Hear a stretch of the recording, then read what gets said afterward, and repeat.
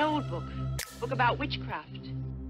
You're listening to the Whitewood Podcast, a show about mystery schools, the occult, and witchcraft.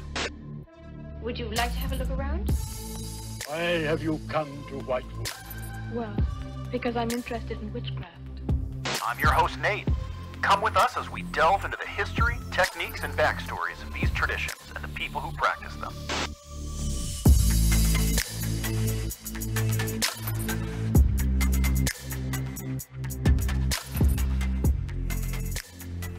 Welcome back to the Whitewood Podcast. My name is Nate Driscoll, and this week I wanted to create an episode where we talk about cycles. And I think that cycles make up a really interesting and fun way to delve into kind of the bigger picture and really connect a lot of these bigger grandiose ideas that we have by experimentation through symbols or through spiritual experiences or those types of things. And like connect those things into our physical reality, the world that we're physically observing. And I think that cycles are a fantastic way to do that because of a couple of reasons. Number one, natural cycles make up a great deal of our world. You have like the seasons of time where you have like days and months and years and like the actual seasons, like the spring, summer, fall, winter seasons. You have like cycles of life and death. You have cycles of rebirth. You have ebbs and flows in ecosystems and in education and in societies. There's all these different natural cycles that we observe in the world around us. But one of the things that I think really matters is in magic, and I would say not just in magic, but in a lot of spiritualities, it's about connecting to the bigger picture. And so by understanding the cycles that exist in the world around us, you can kind of start to see the invisible passing of information from one thing to another that are seemingly unrelated. And cycles are easier for us to notice those in as opposed to like symbol sets. So like, for example, let's look at the seasons. Let's say you had never experienced a year. You didn't understand that there was this building up of summer, and it ebbed and flowed into fall, and then eventually came down into winter. If all you had ever experienced was, hey, you wake up, you go outside, it's summer, and then you wake up the next day, you went outside, and it's winter. And it's like the dead of summer versus the dead of winter, right? And you had like, all you have is that. You don't have any extra framework to be able to observe those things. And you would probably assume that those were opposites. You wouldn't see them in the bigger picture. You would just say, here is summer. I have labeled it. It's super hot.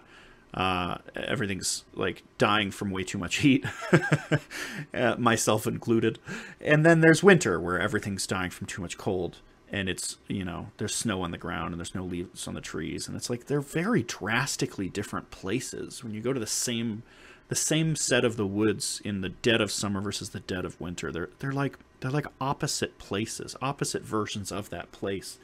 But via the understanding of the cycle, you understand that those opposites are actually united in one single thing, which is this flow of the seasons, right?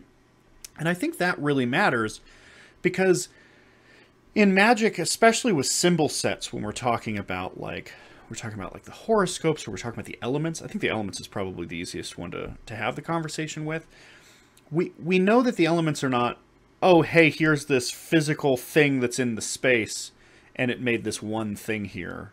We know that it's like through correspondences of all these different things, we can sort of see this category of items and experiences that are very loosely related to each other, but we understand that invisible phenomenon to all be related, and that, if we have too much fire energy in our life, that we can mellow that out by introducing some water energy, or maybe we want to enhance it, so we add some extra fire energy things into the mix.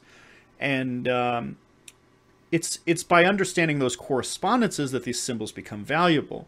Where cycles is really interesting is because it's already something that is a non-corporeal system. Non-corporeal meaning not a physical system, right? It's not like, it's like a category of days. When you think about like the season moving through, it's like, hey, any days from this date to this date. It's not each individual item. It's like an interrelation between these non-physical correspondences between these days because of some related trait. And then it's also an opportunity to observe invisible phenomenon, that progression of this into that.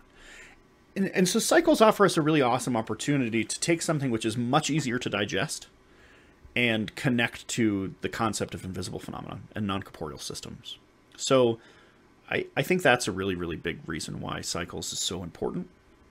But I think another reason is that it tunes us with our reality in a way that's really interesting to observe the system as a whole. Instead of getting stuck in this equals that, and all of these things are manifestations of something going on in the background, and none of this is real or important. Cycles exist so intricately in our physical reality that it's a really interesting way to reconnect with our spirituality with that, instead of observing things as these, I don't know, distant behind the curtain types of things, to be able to recognize them in your real world, in your mundane life. And so I think that's another really important reason why magicians focus so much on these cycles. These kind of cycles, they happen in the microcosm and they happen in the macrocosm. And so I wanted to kind of talk about some examples of some that are existing in both. And then eventually, a lot of these are just going to be very cut and dry. Here is a cycle that exists out there. We're going to talk a little bit about it. Eventually, we're going to break the conversation down a little bit into some magical theory, some of the more hermetic science kind of interpretations of this information, and how you might use those kind of things in your magical workings, in your, let's say, just study of, like, maybe you're looking at somebody else's work, or maybe you're looking at a culture, or I don't know, like a set of mythology or those types of things, and maybe you're trying to dig a little bit more in depth into it. I strongly suggest that if you're looking at a mythology and you're like, wow, that was a weird story about, such and such doing this, but like, what value does that have for me? Well, zoom out a little bit. Look at the cycle that exists there. Does it relate to you? Does it relate to the cosmos or the world that you're in? Or, can you read in between the lines a little bit and find something of meaning in there because you're looking at the bigger picture? So that's kind of what I wanted to do. With this episode, I really wanted to dive into, let's look at some macrocosms first. We'll work our way down to microcosm, then we'll look at how that might get used in the occult in general. So the first one that comes to mind, and I've already used it a couple of different times, is the seasons. So there's obviously, I'm sure we are all pretty aware, there's a set of seasons that most cultures agree that there are 4 seasons. The culture that I'm growing up in agrees there are 4 seasons. You could subdivide them. We tend not to. We tend to leave them with 4. There have been other cultures which perceive them as 6, but the 4 are spring, summer, fall, and winter. And they're tied to this cycle called the vernal equinox. So the vernal equinox is basically has to do with the point in space. So we know the Earth rotates around the sun, right? And the Earth's rotation is not perfectly straight up and down in relation to that rotation around the sun.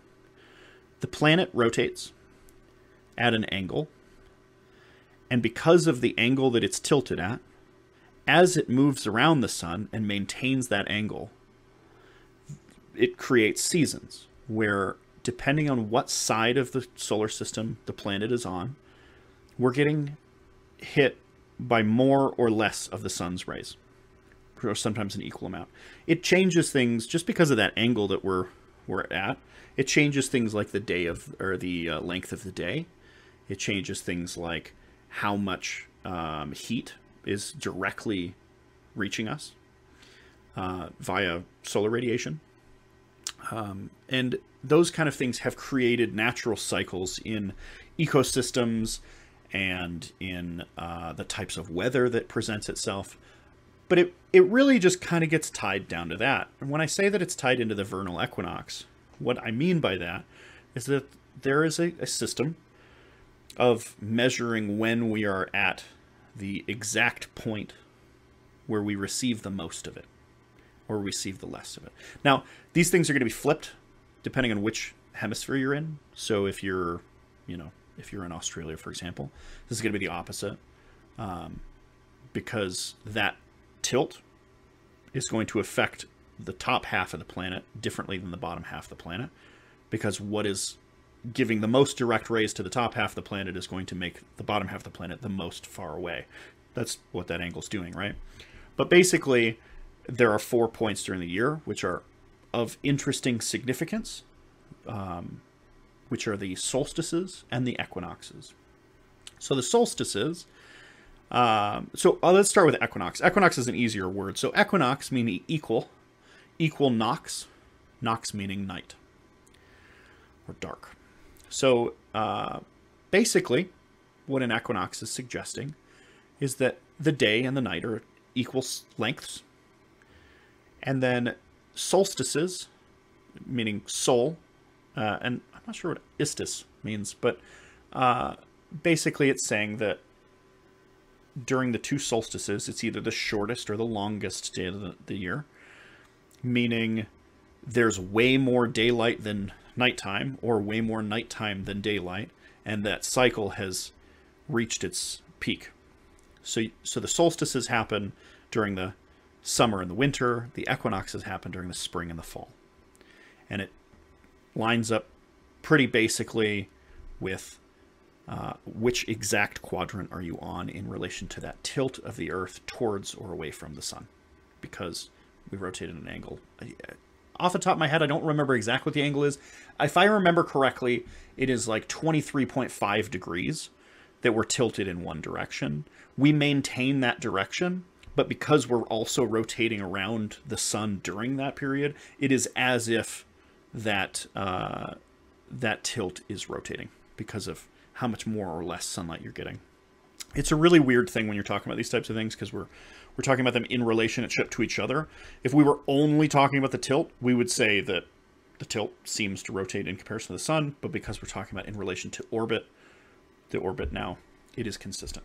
So we maintain that tilt of, if I remember correctly, it's 23.5. But I would love to hear somebody correct me. I'm really big on being corrected. So that's a natural cycle that happens. And it's really obvious because our ecosystems developed over time, evolved over time to respond to that.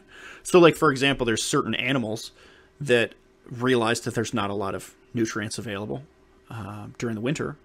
And maybe hibernation is a trait that benefited an organism enough to evolve that trait, right? Another example is like springtime. Like everything blossoms and opens up in the spring because it's warm enough now that it's not going to kill the leaves, and the plant isn't going to spend a whole bunch of energy and not get a whole bunch out of it. And so they all evolved into a cycle of, opening up their leaves and blossoming during the spring. And that can be a pretty magical time if you start to recognize those cycles and how the whole Earth is kind of united in that procession of the seasons. Another really popular one. So the vernal equinox is basically just saying that at a specific point, the springtime has begun based on the equinox occurring during the spring, where the nighttime and daytime are the equal length. So when it hits the solstice, what ends up happening is it starts changing direction. And then once it hits the equinox, it's in full flux. So the winter solstice happens when the longest night of the year has occurred. Every night up until the winter solstice, the night is getting longer. And then the days after the winter solstice, the days start getting longer, or the days start getting longer instead of the nights getting longer. So it flips direction, whereas the equinox is a perfect equilibrium between the day and the night. Moon cycles are another example of a natural cycle that exists out in the cosmos. The moon cycle is 29.5 days. We have based a lot of stuff around the moon cycle, a lot of stuff that we don't really take credit for anymore, is heavily tied into this. So originally this was our breakdown for the months. If you notice the word moon and month are very closely related. It's because our idea of a 30-day month, 29.5 days for the moon cycle to complete itself. And those little half days were really hard to observe until we had certain types of astrological or measurement systems, like what are those things called with the a sextant. Yeah, that for measuring degrees in the sky in comparison to objects that are behind it. So until we had those kind of things, it was really hard to count them out. They seemed to be a little bit more wonky. And it's actually kind of true that the lunar phases are not exact. So there's 4 major lunar phases, and each one of them is approximately 7.4 days long, plus or minus 19 hours, depending on how far the moon is, or close the moon is from the Earth, because its orbit is not perfect. And so that will make a difference as we look at it. There is some correlation between the moon cycles and the year.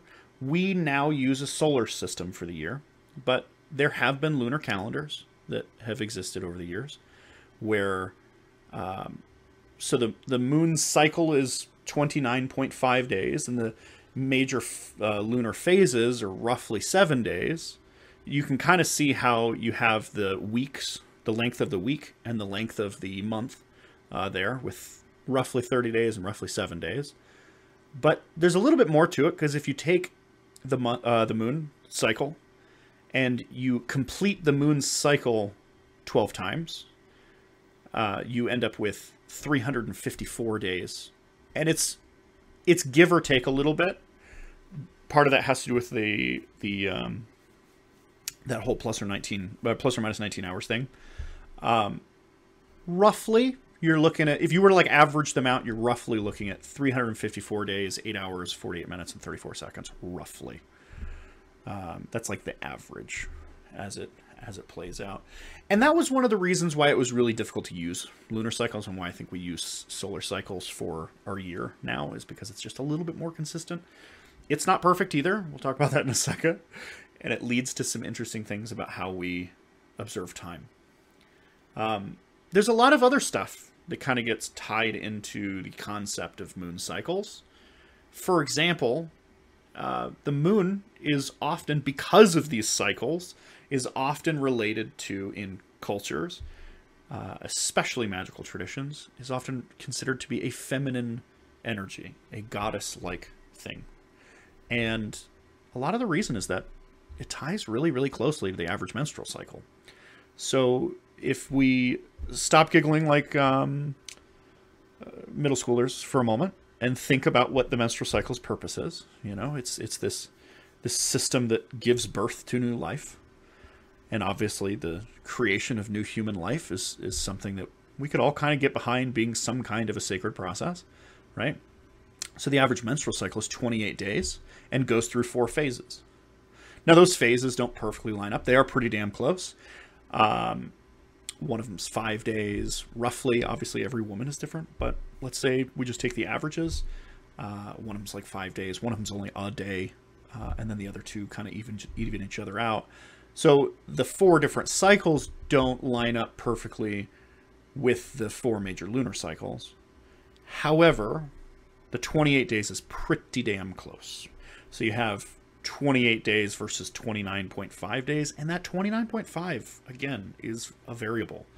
There have been lunar months that were as short as I want to say it was 74. I want to say it was 1974 was the shortest lunar cycle, and it was like 28.9 or something like that. The longest one will occur in 2040 something, 2042, 2045, somewhere in that range.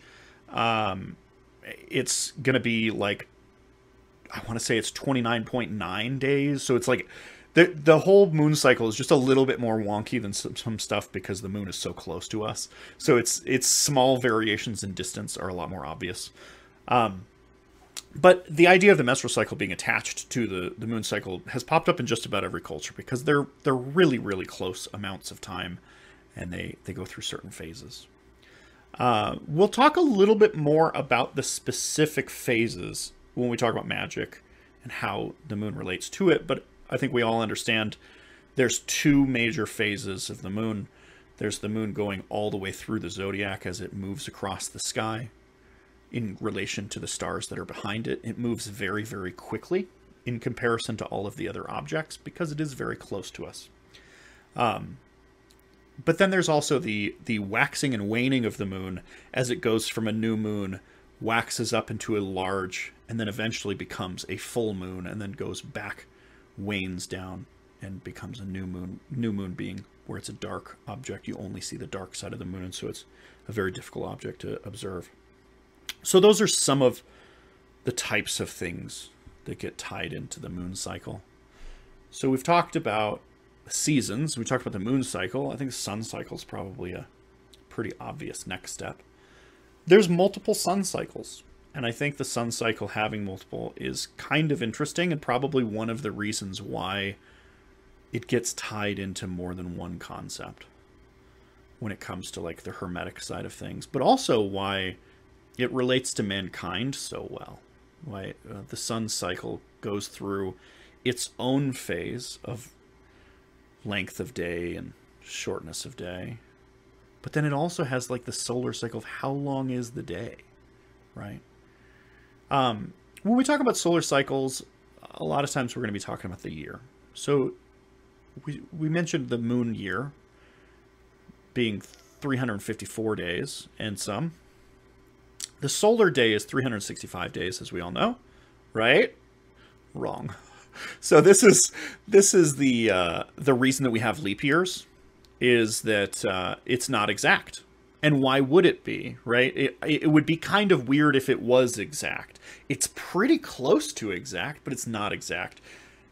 The day length is created by the spinning of the Earth, and the year length is created by how long it takes the Earth to spin around the sun. They're different systems, right? So they don't match up perfectly. They match up pretty close.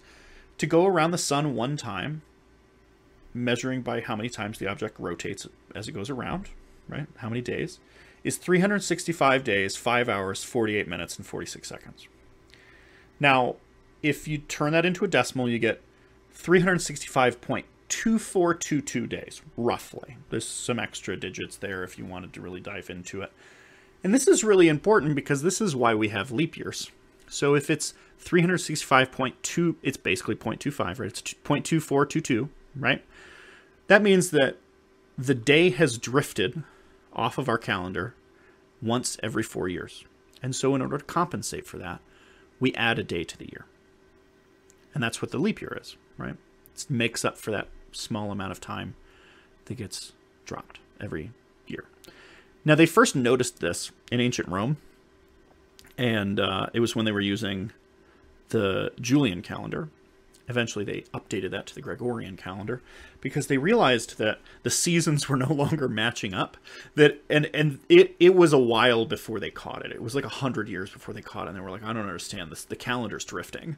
And eventually, they calculated exactly how much. They updated the calendar system, and that's why we have leap years.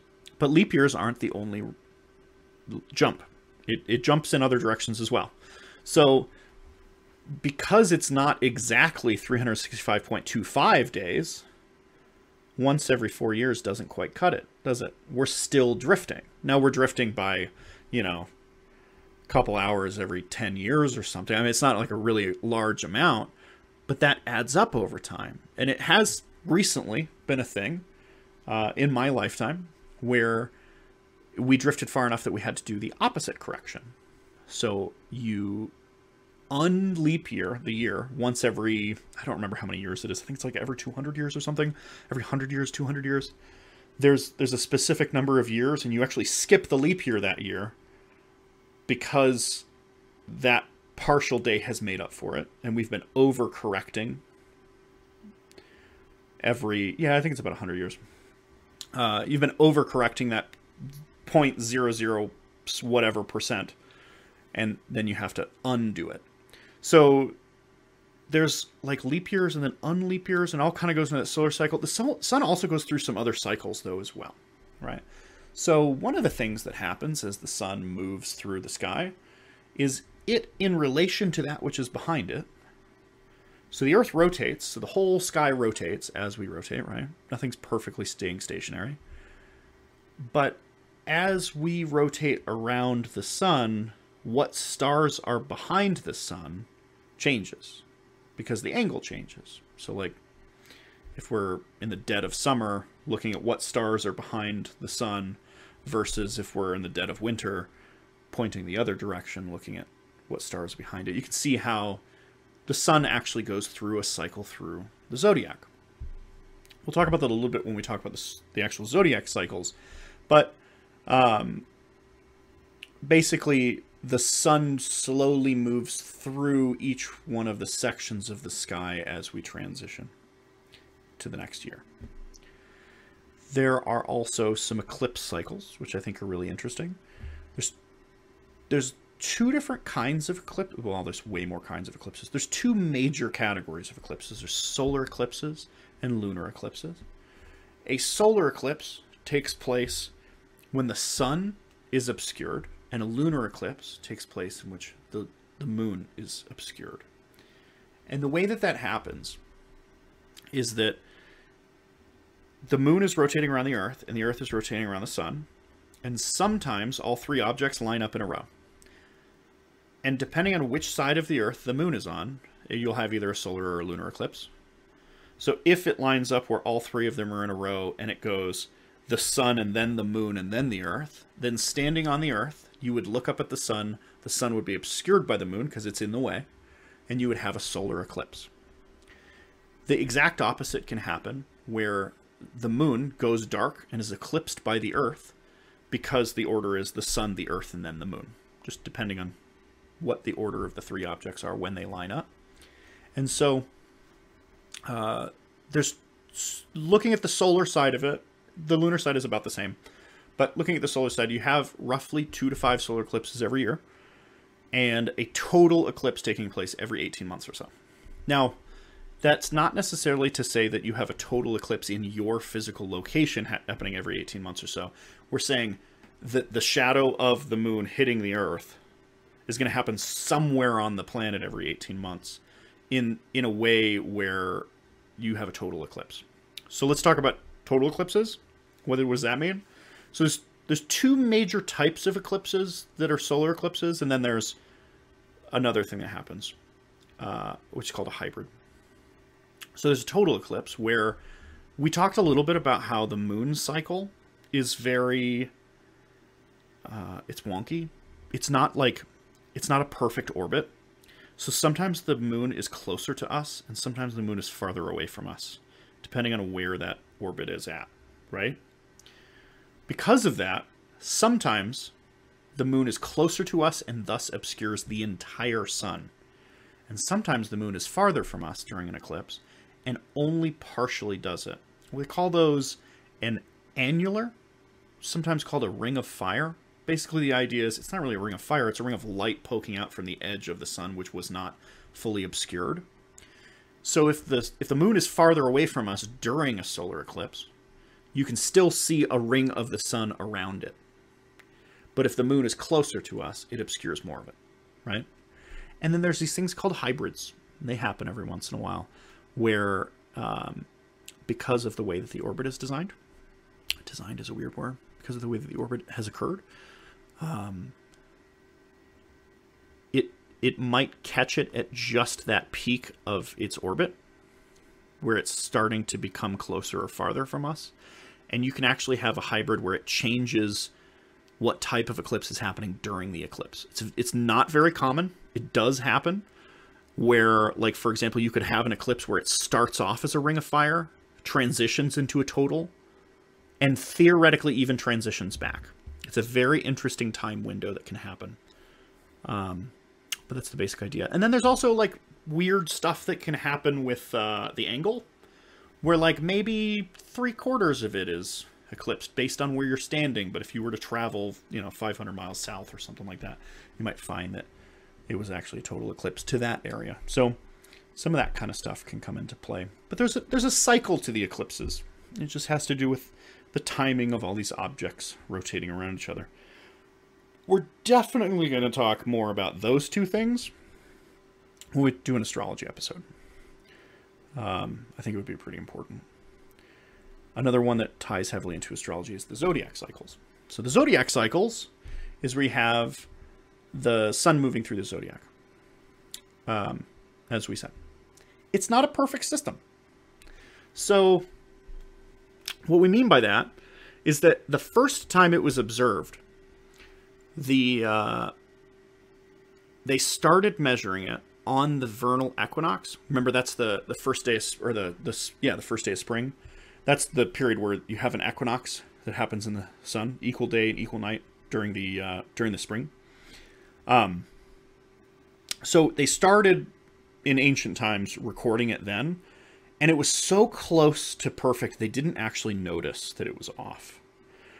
It wasn't until a while later, I mean hundreds of years later, where one astrologer referenced the work of another astrologer and found that they had lost a couple of degrees, that it wasn't exact, that they even realized these two systems weren't, that they were drifting away from each other. And it kind of makes sense, because one of them is created from the rotation, one of them is created from the object going around the sun. We talked a little bit about that in solar cycles. It's that 0.24 days or whatever caused a huge issue where the calendars were drifting. So that creates two separate cycles. Number one being the sun moving through the zodiac, but then number two, what's called the precession of the equinox. So this was first discovered by Hipparchus in 129 BC. And he was referencing Timacharis from 273 BC. So, I don't know, 130 years, something like that. I'm not going to do the math, but yeah, 130, 140 years earlier to him, someone had documented the position of specific stars, specific objects on the equinox. And they discovered that it was like drifting because it's not a perfect system. Because those two things aren't necessarily related, which creates this new cycle. So if you think about the vernal equinox happens at the beginning of spring, and then whatever stars the sun is at when that starts, if whatever symbol that is in drifts slowly, I think it's like 1 degree every 30 years or something like that, and there's 30 degrees in a zodiac, the way that we do it now, we'll talk about that in an astrology episode. There's more than one way to do astrology. In the evenly divided version, there's 30 degrees in each zodiac. What that means is that there's this long-term motion where the vernal equinox itself actually, and the year itself actually slowly drifts throughout the stars. You've probably heard this if you've ever looked at like some of those websites that are just trying to get you excited all the time, where they're like, oh my god, astrologers have discovered that if you're actually a Leo, you're not a Leo anymore, you're really this. This is what they're talking about. They're talking about how slowly the years in relation to the sky just adjusts like a degree every 30 years. And thus, over a period of, to go through each zodiac, it takes like 2,150 years. That's what the actual number is. It's 2,150 years to go through from one zodiac to the next zodiac, to the same position in the next zodiac. So if we say 5 degrees in this one, for it to get to 5 degrees in the next one is 2,150 years. Now this is really, really interesting if you're into magic and you're into history and you're into, especially if you're a Thelemite, where you're into like the Thelemic stuff. This is the aeons. This is the amount of time that it takes for, a culture to go through its full spiritual revival. Think about what happened about 2,000 years ago. You're looking at like Christ, and about 2,000 years before that, you're looking at, so you've got like these long-term societal changes that happen during these long periods of time. To go all the way through this drift, it takes 25,000 years, almost 26. It's 25,800 years to go through this entire drift. And it's not something that we talk about a whole lot. It is one of those things where a lot of people will claim, like, oh yeah, well, we'll probably get similar stuff happening within similar periods. So if we had this prophet happen exactly 2,150 years ago, we'll probably have another prophet of, you know, of a certain number of greatness, a certain amount of greatness happen exactly in the next periods. It's usually considered to be these large epics, these large, you know, aeonic systems, as we progress through these large, what's called the precession of the equinox. It was first observed hundreds of, or thousands of years ago, but it's, yeah, it's something we don't talk about a whole lot. There's a bigger one. There's one that's larger. There's one, I'm sure there's one we haven't become aware of yet. Space is very large, but we know for a fact there is at least one more that relates to specifically our planet.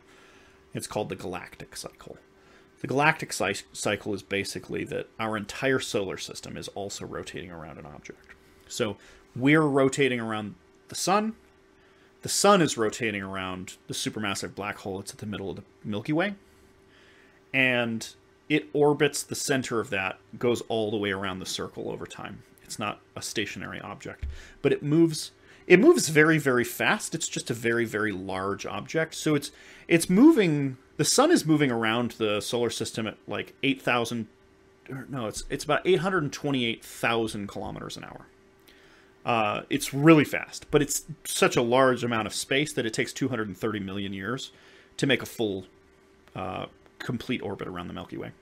So it doesn't really have a whole lot of value for like human beings, because, you know, when you think about like where the zodiac cycles and the precession of the equinox, well, human beings were around 2,000 years ago, and around 4,000 years ago, and around 6,000 years ago.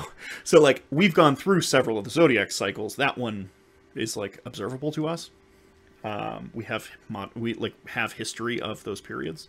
So it's interesting to look at the patterns as they relate to the zodiac cycle and the precession of the equinox. But the galactic cycle is not as valuable to us because we're talking about like life on Earth type cycles. So like 230 million years, right?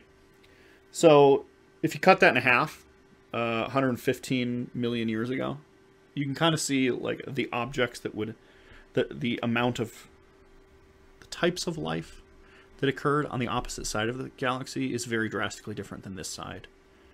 And I'm not sure if anybody's ever really like tried to dig through and look at,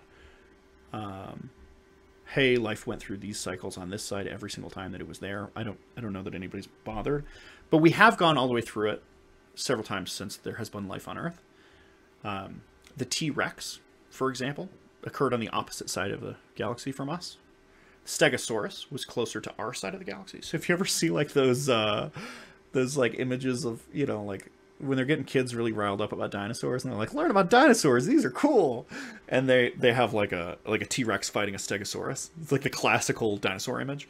Those things were separated by millions of years and were on opposite sides of the galaxy. Like if you look at like what side of the galaxy human beings are on versus dinosaurs, we are way closer to Stegosauruses, like it's not geographically, galactographically. I don't know what the word is there. But, you know, like the physical distance between us and where they occurred is much smaller than between T-Rexes and Stegosauruses. Just fun facts, probably not important to magic. But you can see something as we look through all this, which is that, number one, these cycles are intrinsically everywhere. They're in the very, very small, like the budding of a leaf on a tree. They're in the very, very large, like the evolutionary cycle of extinction and re-evolution via the system of life as it moves around the galaxy. They're in our day-to-day, as you see the sun rise and set every single day, rising in the east, setting in the west, and then continuing again. They are in, they're also in you.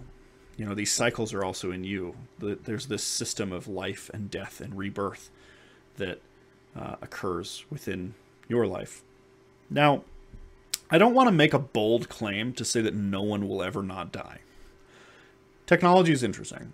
I'm sure in hundreds of years, there could potentially be some type of technology that would enable us to extend our lives, or at least our consciousnesses, to what we might consider to be forever. We'd have to redefine what we consider to be forever. I don't know. If you upload your brain into a computer and you put that computer running in the middle of nowhere where it won't interact with any objects, does that constitute eternal life? I'm not sure. That's definitely a philosophical hole I don't want to dive down. I will say, however, everyone that's listening to this episode after I release it is probably going to die at some point. Not tomorrow, hopefully, but eventually you will. You'll probably pass on. And so there's this natural cycle that is in you where you start off as this, small, infinitesimally small moment of ecstasy. And then you become an infant and a child. Child goes through adolescence and puberty, eventually becoming a teenager and then a young adult. And then an adult probably creates the next version of the cycle, but not always. A lot of times creates the next infant, somewhere in the young adult to adult phase, some as early as the teen, I suppose. And then eventually becomes elderly and goes through the experience of death. Death is one of the only things that I think is, for the most part, guaranteed. Pending any technological advancements that drastically change our understanding of the universe, you are going to die. It's one of the only things that is guaranteed to you. But life is also going to continue on without you because of this natural cycle of life, death, and rebirth. And I don't think it's just in us that these cycles happen.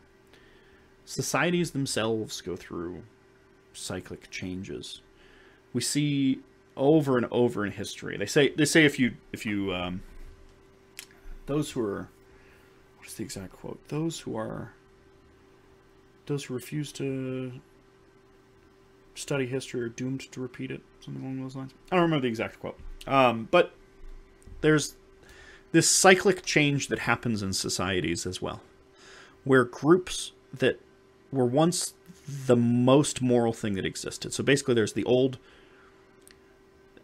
it resists change. Something new breaks out of the mold because the old way is no longer moral in comparison. We've learned so much over hundreds and thousands of years that these things are no longer appropriate. And new groups emerge. And those new groups eventually become immoral in that they are limited. And if you get too stuck in your ways, you cannot adapt and change with the coming times, with the new philosophies, the new learnings, the new experiences that exist. And so eventually it leads to more resistance of the new. And a new ideology will be born and break out of the resistance of the old morality. And we see this cyclic change happen throughout societies. Some of them were recorded long enough that we got to see them go through different kinds of changes. Like there are some societies where there are two groups heavily tied to religious concepts, political parties, those kind of things. And one is very moral and upstanding, and the other has been around for a really long time and held power and starts to become decrepit and oppressive. And then they'll overpower it, but then they're in a position where there's nothing to fight, and so they sit down and rest for a while, and then they become decrepit, and then the other one, comes back. And sometimes we see these cycles in societies where it's two actual parties, and sometimes it's not. Sometimes it's just this philosophical concept bursting out of the problems that were created by the last one. We definitely see those types of things with the Renaissance, where it's not necessarily one of two groups, but it's this new ideology that gets born out of bursting out of everything that was wrong with that period, the Dark Ages. So those are some examples of some cycles that exist out there. There are some magical cycles as well that are worth mentioning. They're worth taking a look at. Many of them are related to some of the things that I just brought up.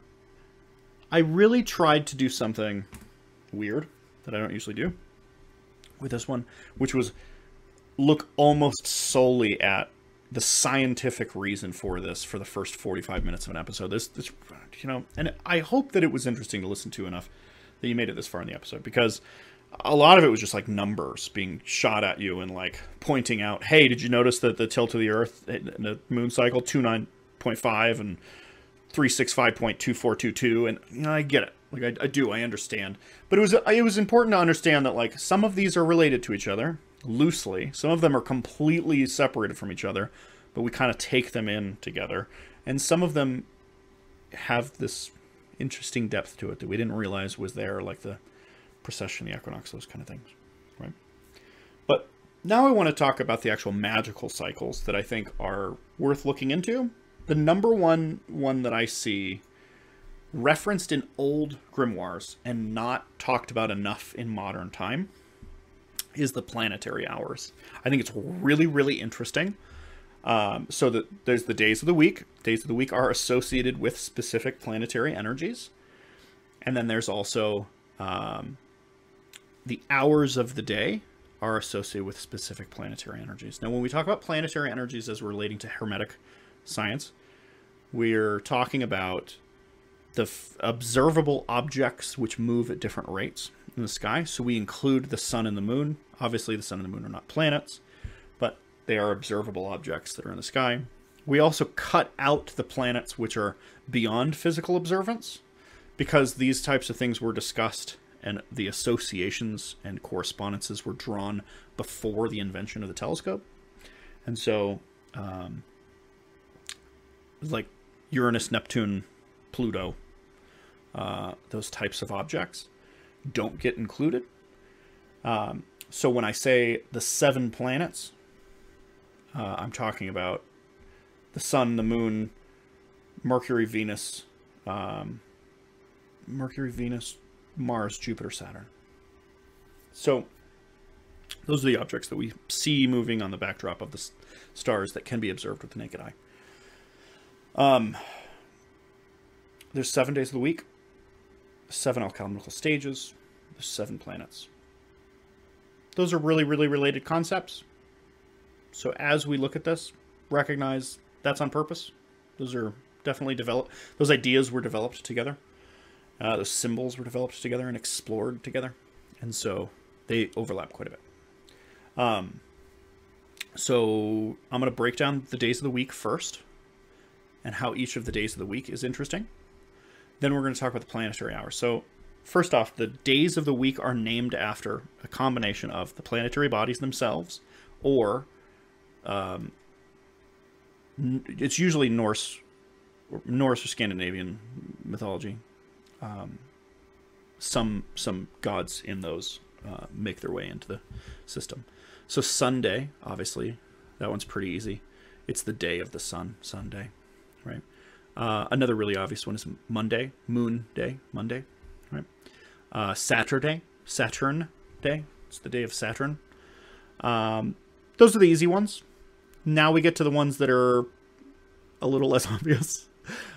So Friday is Frigg's Day. Thor's Day.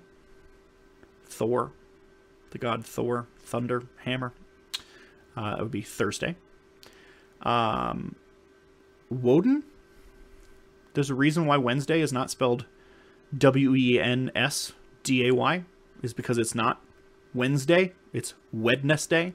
It's Woden's Day. So Odin was sometimes pronounced Woden, depending on what culture. Different Germanic systems of pronunciation for Odin. Another common god in their pantheon was Tyr, which is Tuesday, Tyr's Day. It's pretty easy once somebody points it out to notice them. But we don't talk about it anymore. It's kind of weird. So some of these are really, really obvious. They're like, gee, I wonder what planet is associated with Sunday. That's hard. Is it the sun? Yay, you got it, right? Some of them are a little more complicated where you're like, what about Thor? Which one is Thor? Well, modernly we would associate Thor with like probably Mars type energies, but they kind of in ancient times associated Thor with being a little bit more of the Jupiter character. If you were not like a king, you were not worshiping Odin as the top of that pantheon. Most people were worshiping Thor as the main god. So Thursday gets associated with Jupiter. Woden was, associated with his travels as he went out into the world and looked for wisdom. He's associated with wisdom, of course. So Wednesday, Woden's Day, gets associated with Mercury. Tyr has some epic tales of him being related to certain kinds of things, like losing his hand and battling Fenrir, those kind of things. So he gets Mars. And then Frigg is the wife of Odin, so she gets associated with, some of those feminine qualities that we might consider to be present in like the Venus energies. So just going down the list: Saturday, Saturn; Sunday, Sun; Monday, Moon; Tuesday, Mars; Wednesday, Mercury; Thursday, Jupiter; Friday, Venus. So those are the associations there. Now, this is a really, really interesting thing to look at as we transition into planetary hours. I'm going to kind of read it off. It's not going to make a whole lot of sense until you take an actual opportunity to like write it down, or these are available online. You can easily just Google out planetary hours and find... Man, there's a chart that's fantastic. It's on Wikipedia. Like, these are very easily available for people who want to go take a look at them. So there's this I don't want to say procession because it's not a procession. There's a cycle of... There's an order of objects cycling through these planetary energies, which is called the Chaldean order. Now, it was first developed and theorized by Pythagoras and then later by the Babylonians as they were looking at Pythagoras' work. Pythagoras laid out some of the basics for the numerology. The Babylonians associated that numerology to astrology. And basically what it does is it lays out this order by observing the physical planets as they move through the sky, the slowest moving ones moving up to the fastest moving ones, according to the naked eye, and how fast they're moving within the zodiac, right? So the one that moves the slowest is Saturn, and then going from Saturn, it goes to Jupiter, and then to Mars. That makes sense. Those ones are the farthest away from us in that order, right? Saturn is the farthest out that you can see with your naked eye. Jupiter is the next one out, and then Mars is the next one out.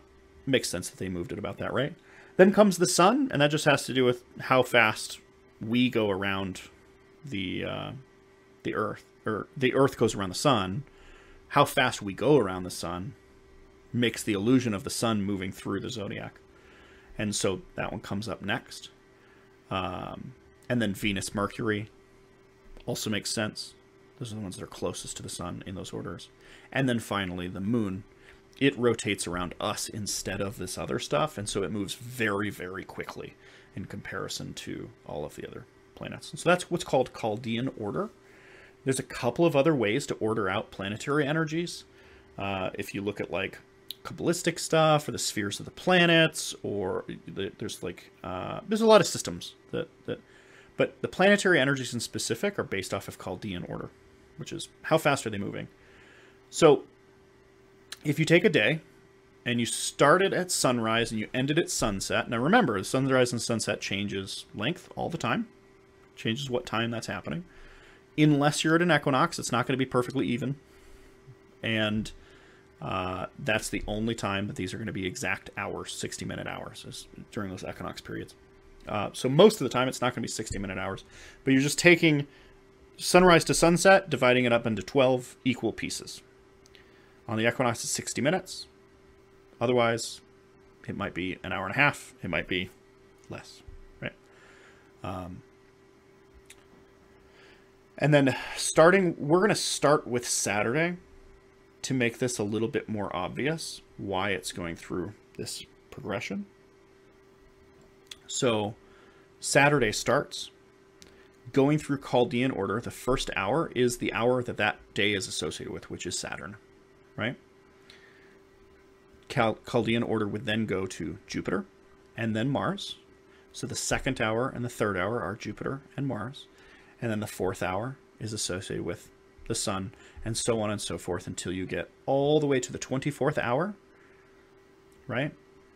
If you progress all the way through that and then to the 24th hour, and then just keep going with the cycle of Chaldean order. So the last hour of the day of Saturday is going to be Mars because of that. If you just go on to the next hour, according to Chaldean, what's after Mars? Sun. So Saturday then gives way to Sunday. So this breakdown of these objects, it's you just keep reading through. You just start on Saturday. You start on any day that you want to. First hour is just whatever's associated with that day, and then each one of those hours is associated. Now, how would you use that magically, right? Well, it depends on what you want to do. Let's say you're doing a working towards Mercury, and you're trying to empower some kind of Mercury talisman. It would be smart to try to get it as much empowered as physically possible by specifically that energy. So you might potentially say to yourself, I'd like to do it on a Wednesday because Wednesday is a good day for it. Now, if making that talisman is going to take you longer than an hour, or maybe it's going to take you 5 hours, you might just choose to do it on Wednesday. And you might choose to do it on a Wednesday where Mercury's in the sky. Mercury is a really easy example for that because its orbit is so small that as long as the sun is high in the sky, Mercury's probably in the sky as well, even though you can't see it. But that might be a potential way to do it. Maybe looking more at Mars, you want Mars to be in the sky. You might pick a day like Tuesday. But then you might also say, hey, I'm working this weird energy where it's kind of Mars-like, but it also is kind of Moon-like. How could I have some Moon energy and some Mars energy at the same time? Well, maybe you choose to do Monday instead, so you have that Moon energy, and then you pick the fourth hour of the day so that you have that, Mars energy that's in there. Maybe it's something like that. Maybe you want it like super, super, super Mercury energy, so you're going to pick Wednesday, you're going to go at the 8th hour, you're going to make sure that the sun is high in the sky, so it's physically in the sky. All three of those are all hit at that point. And maybe you have a whole year to prepare for this working. And so you chose like a specific time of year that is also associated with that cycle. So you could see how you could pick like a best case. And now, am I saying like don't ever make a Mercury talisman on any other day? No, of course not. No. But the more observation you put into it, the more you're going to get out of it. So like maybe like a best case is to do it at Wednesday in the 8th hour when it's in the sky and, when there's zodiac alignments. Sure. But could you also do it, on a Sunday at 3 p.m.? Sure. Why not? Who cares? It's just you're just going to get more out of it. That's another thing. We're going to talk about the moon cycles. A lot of people get stuck on the moon cycles, especially when they first get started, where they're like, well, how much I need to do this working now, but the moon cycle's not right for it. Now what do I do? Do your working. It's fine. Best case is to try to cycle up with certain cycles, but you don't have to. It's just going to empower your working a little bit more, right? Another thing that's very similar to the planetary energies is the Tattva hours. The Tattva hours are an Indian system for elemental hours. They're 2 hours long, and they start in spirit and then go through a specific order. So they start spirit, and then they go air, fire, water, earth. And they cycle through that until you get to the next day. So you could feasibly try to cycle up with elemental energies as well. Something to note here, if you have ever practiced LBRP as it is written, the Lesser Banishing Ritual of the Pentagram, if you start the ritual at the east, like it says to, and then you go around the circle clockwise, like it says to, you'll go through air, fire, water, earth in that order. It's the Tattva hours. So you start at air, then you go to fire, then you go to water, and then you go to earth. LBRH, Lesser Banishing Ritual of the Hexagram, does the exact same thing with the elements, but has different quadrants for them and everyone gets really confused as to why. It's because it's also referencing a cycle. It's referencing a cycle that exists within the horoscopes. So there's elemental associations to each one of the horoscopes. And LBRH, Lesser Banishing Ritual Hexagram, starts in the east with fire, and then in the south with earth, and then air, water. So if you look at Aries as a fire sign, Taurus, the bull, is an earth sign, Gemini, always equating multiple ideas, is an air sign, Cancer is a water sign, Cancer is the crab, right? And then it cycles back into Leo, Leo being a fire sign. So this is a perfect example of two things. Number one, you might choose to use Tattva hours in order to do elemental works the same way you would do planetary hours for your planetary works, right? That's a potential. But then you could also write your rituals to kind of adore these types of progression systems. So like you might, if you were the person writing LBRP for the first time, you might go, I'm trying to do some kind of an elemental thing that has to do kind of Tattva hours. Oh, here's this pattern. I could put this pattern into the ritual. So like that might be a potential way to use cycles in a way that we know people have been doing for a long time. A lot longer than just LBRP's been around. Waxing, waning, the waxing and waning moon cycles. Another perfect example. You might try to sync your, let's say you have a whole month to prepare. 29.5 days to prepare. You could pick to do your ritual on a specific night that is empowered and emboldened by whichever part of the moon cycle is in, right? So like, for example, waxing moon is when every night the amount of the moon that is lit up is getting bigger because it's moving towards the full moon. And so to do something in a waxing moon would be great for building up certain types of energies. Maybe you're like opening a new business. Maybe you're, I don't know, doing some kind of thing where you're trying to build yourself up. Waning, exact opposite. Waning moons would be really, really great for breaking down things, letting go of things that you're trying to get rid of, right? Breaking them down. Because every night the moon gets a little darker. The new moon is great for like secret workings, new things, initiatory works, shadow work, new beginnings. We're going to start some new epic cycle in our lives. New moon's great for that. And then the full moon is awesome for just that grandiose brilliance that is the moon being so bright that it lights up the whole world. It's like the full empowerment of the lunar cycle. And so depending on what you wanted to do, you could, if you wanted to, select a specific night of the month to do your working that matches up with this cycle. Again, just like the planetary energies, it's really important to not get super stuck in this. Don't be like, I need to do this ritual right now and I can't because the moon's not right. Just go ahead and do your ritual. Just know that if you had 30 days to prepare and you were, putting in the extra effort and thinking to yourself, how could I do this? Select a day where the moon cycle or the planetary hour is appropriate. It should help you out. Zodiac. Very similar concept. Using the zodiacs to do specific rituals during specific zodiac cycles. So, for example, let's say we're doing a ritual to Set, the horned god from, he's the, what do you call it? Adversary? Yeah, he's the adversary in the Egyptian pantheon. He's one of the adversaries in the Egyptian pantheon. Depends on the period of the Egyptian pantheon. It's a very long, couple thousand years. But for example, Set, the horned god, that is the bad guy to Osiris. Maybe you're doing a ritual that's Setian. And it would make sense to do it during Capricorn, which is, number one, part of the dark part of the year. Number two, it's it's a goat. Like the symbol of Capricorn is a goat. So it kind of has some Set vibes going on, Maybe you wanted to do like something to Hercules. Maybe you're doing like some kind of like epic ritual play that's, supposed to go through the Herculean triumph over the lion. And maybe you choose the zodiac of the Leo. Leo is the lion. And you could, potentially do something to that particular mythology and that particular story, incorporate that in, but choose to do it during a specific zodiac because the symbols are very similar, whether that's the interpretations of the symbols or that that's the physical symbol of the lion itself being part of Hercules wrestling the lion. So there's a lot of options here when it comes to how could I take advantage of a specific cycle. The solstices are really, really popular for this. especially in like more witchcraft oriented stuff, as opposed to like the hermetic side of stuff, I see them really cling on to the solstices, the 8 different holidays in the wheel of the year in the Wiccan traditions, the pagan traditions, are directly related to the solstices and equinoxes themselves, and then the middle point that's exactly in between those. They have 8 of them. There's 4 solar events. They have a midway point for each. That's their 4 holidays, or their 8 holidays. That's what they are, right?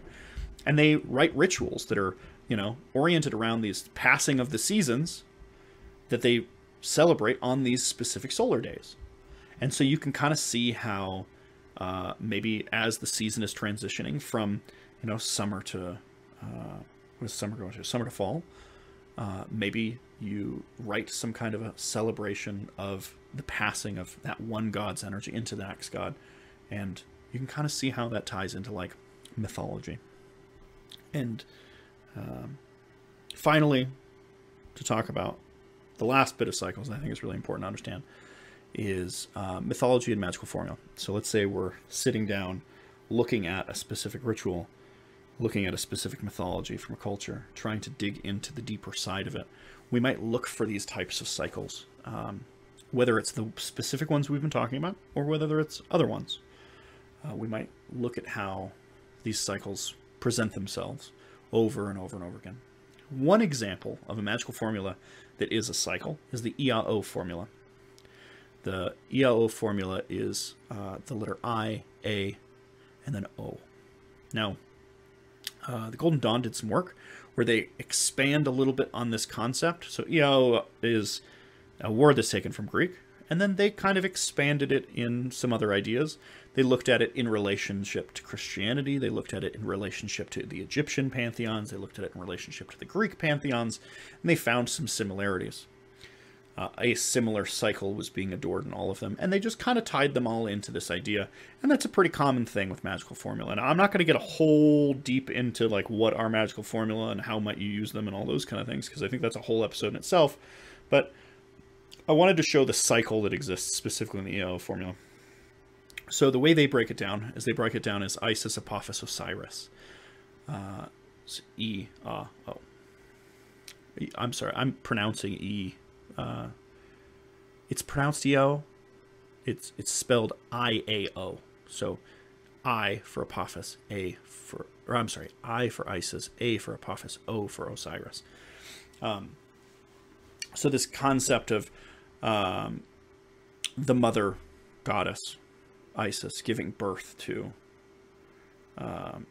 Horus via the destruction of Osiris, her husband, from Apophis's triumphant, or Set's triumphant, depending on how you view it, Typhon's triumphant action of murdering the old god, which then leaves a space for the new god to take place.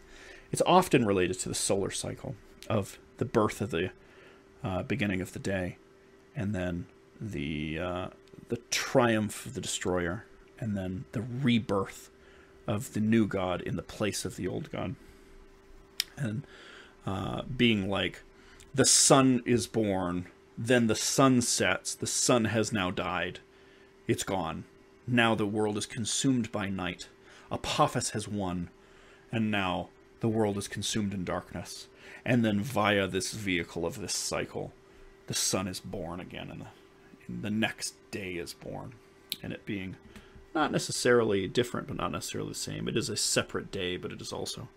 And there's a lot more to this. I'm just pointing out just the cycle that exists here. If you're interested in magical formula EO, definitely one of the more interesting ones. There's a lot of information there. I am slimming all of that out because we're literally just talking about cycles right now. Another one, the Yod-He-Vov-He formula, which is sometimes referred to as the Tetragrammaton. The Yod-He-Vov-He formula, each one of those letters is associated in a lot of Crowley's work. When he talks about magical formulas, he'll talk about the king and queen, the prince and princess. Each one of the letters, the Yod and the He, and then the Vav and the He, J and I, and J and V, very, very closely related linguistically. And then hey and hey, you can see how those are very close to each other because it's the same letter. So it's this concept of like the elevation of the prince and princess via their assuming the throne. So the king and the queen give birth to the prince, who then finds a princess, and then they become the king and queen, who then give birth to a son, who then finds a princess, who then... You see, there's a cycle there as well. Again, just like the ELO formula, I am incredibly truncating this down, almost to the point of bastardizing it, by oversimplifying it. And if you're into magical formula, there's a whole bunch of it. There is probably more information about the Yod-He Vav-He formula than there is about the EIO formula, which is saying a lot because a lot of stuff goes back to the EIO one. So you can see how in those types of things, there's a cycle present. There's also a cycle in the mythologies that they are representing.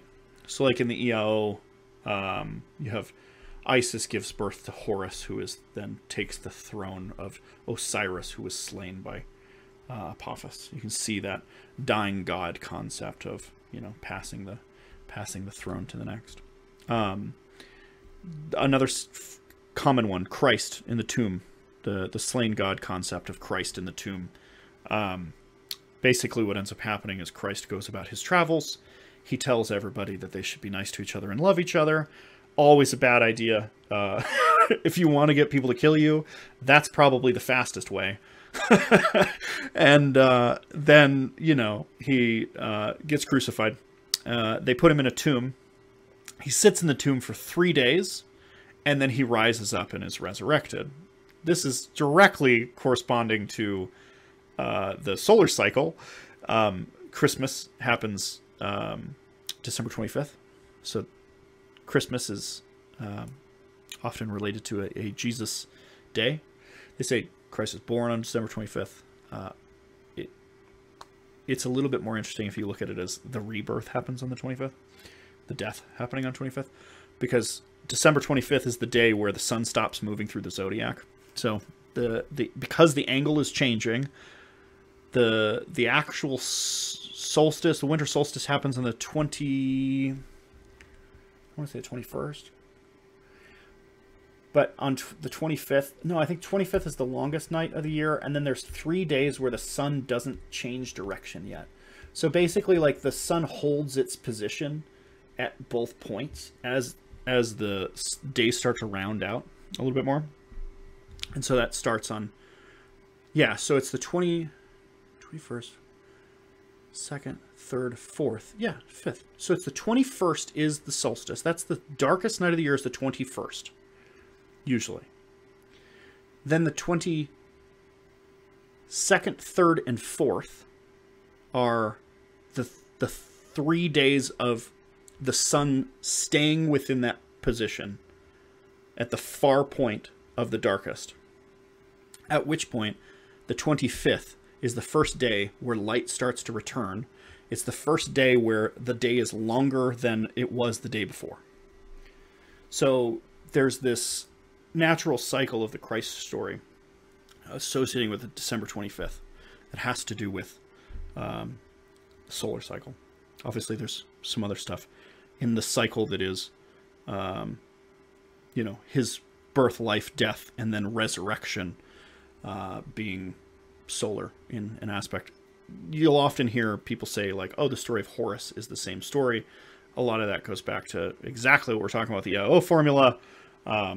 You know, Osiris is slain, takes his place as the god of the dead, and then his son is him reborn via the vehicle of Isis, impregnating herself with his semen, and then giving birth to Horus as the sun god. So Osiris was the sun god, he dies, Apophis is triumphant, and then the new god, the child god, is reborn in his image, Christ and Horus being closely related.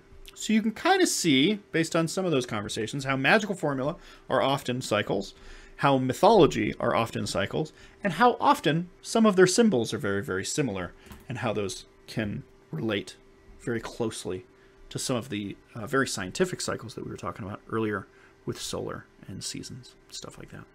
So I hope this episode has been of benefit to a lot of people, and, good luck.